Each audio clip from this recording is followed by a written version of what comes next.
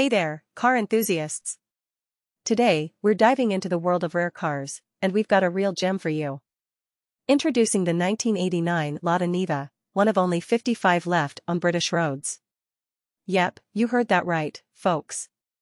This Russian-made workhorse is a true testament to its ruggedness, even though rust has taken its toll on many of its counterparts. Back in the day, if you were a British motorist on the hunt for an affordable four-wheel drive estate, your options were pretty limited.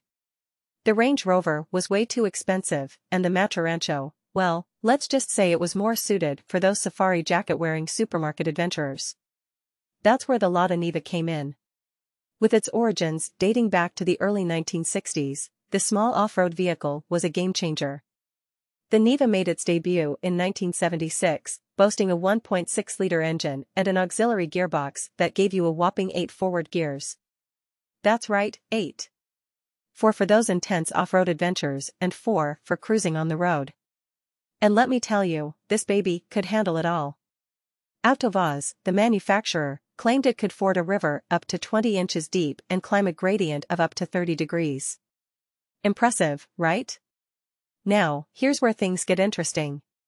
Lada's disappeared from UK showrooms in 1998, but that wasn't the end of the story. Fast forward to 2020, and global sales reached a staggering 650,000. And guess what? A slightly updated model, called the Niva Legend, is still in production today. Talk about resilience. But let's get back to the rare gem we have here. Rajan Paymaster's 1989 Lada Niva is one of the lucky few still roaming the British roads. Paymaster searched high and low for the perfect Niva and found it living on a farm just an hour away. Sure, it may have some quirks, like a steering wheel with little feel and lots of play, but it more than makes up for it with its off-road capabilities. This baby can even haul Land Rover Defenders out of the mud. Now, don't expect this Niva to be a speed demon. Its top speed is around 65 to 70 miles per hour, and it's a bit thirsty, with a fuel consumption of around 20 miles per gallon. But hey, it's shaped like a brick, so what do you expect?